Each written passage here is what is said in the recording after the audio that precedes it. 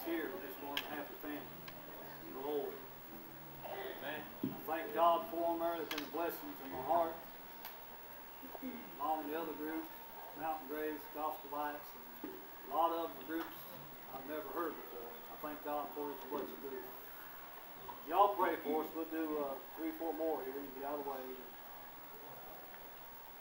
Like I said, it's been a good place to be today. I really enjoyed myself. It's been a long time since I've been here. I've missed it.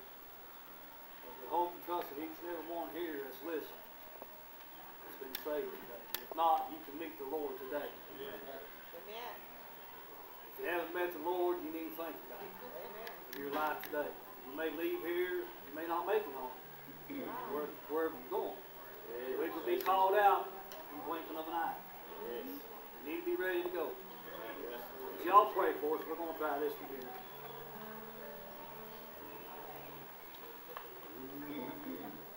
When old Abraham took Isaac to the mountain so high, and Isaac said, Father, we have no sacrifice.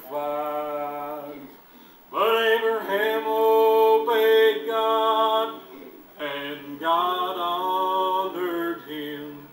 And true to his promise, God provided a lamb. And he's the same God that provided for Isaac that day. He's the same God that came down to a manger of hay. And he's the same God today.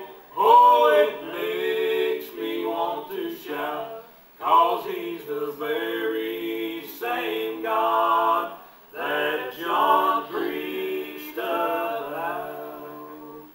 400 years in darkness, God spoke not